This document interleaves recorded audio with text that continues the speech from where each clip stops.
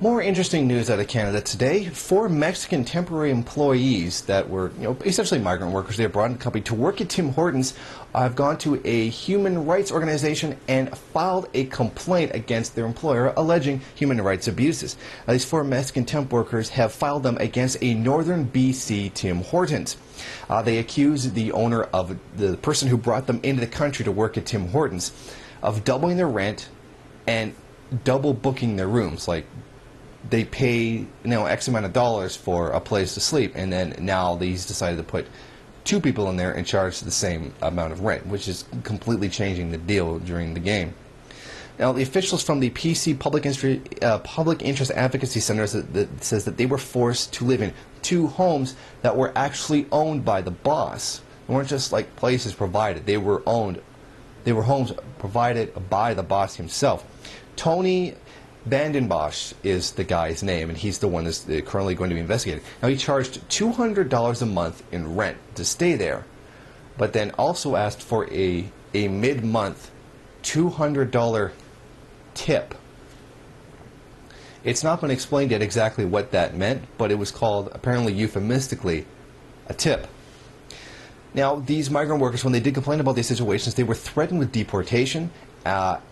At several times, their passports were held by the boss, and he is even accused of having said that he is the owner of their lives and that he controls them.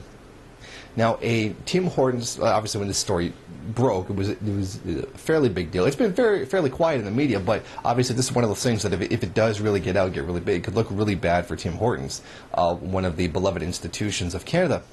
Now, a Tim Hortons spokesman, Alexandra Seigel, did have this statement. Made aware of the allegations contained in the human rights complaint filed against former Dawson Creek restaurant owner, Tim Hortons works with our restaurant owners and various governments to ensure compliance with the practices and standards. We don't condone any of the behaviors or allegations made in the complaint. And very most likely, Tim Hortons itself actually did not know that this was going on. But this is what migrant workers go through. This is what they do, and they have like a relatively easy job. I mean, compared to what most migrant workers, what most imported workers actually do, Tim Hortons is actually pretty easy in that regard. They do bring these people in and then act like they own them. Now, remember, this is a lot worse than what it is that we usually go through, where we get a job somewhere and they act like we owe them for having worked for them to extract surplus value for their profits. Now think about that. They act like we owe them.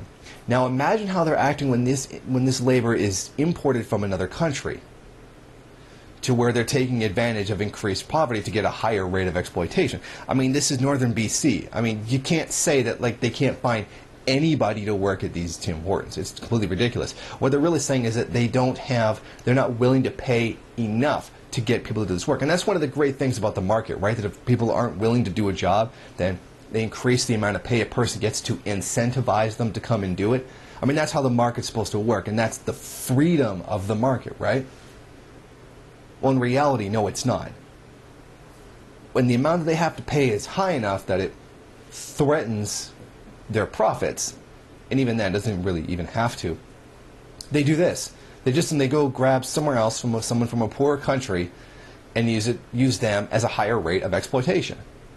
So you can imagine your boss controlled where you lived, not just how much money you have, but I mean physically controlled where you live. I mean, they do in a way control where we live now, because they do determine the amount of income that we have and determine whether or not we can afford whatever place. Now imagine if they literally owned where you live, and they literally brought you into the country to work and could take you away out of it and send you back into desperate poverty at any time.